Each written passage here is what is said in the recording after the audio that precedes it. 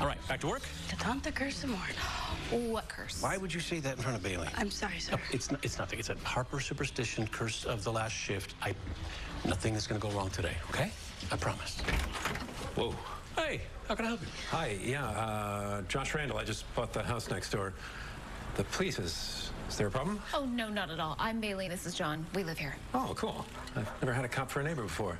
But anyway, I just wanted to stop by and bring you this. Oh, that's so nice. Very sweet. But we should be the ones giving you the welcome to the neighborhood bottle. Well, it's not exactly a welcome bottle. It's more of a sorry for the inconvenience bottle.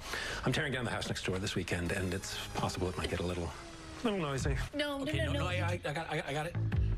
We're actually getting married this weekend here. Yikes. Wish I had brought a pricier bottle of champagne. Yeah, we're going to have to just push back that demolition. Oh, yeah, totally.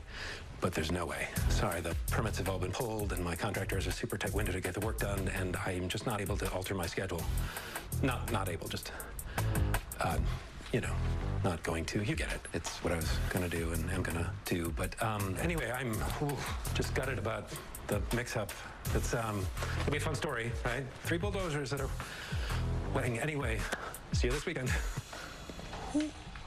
Curse of the last shift.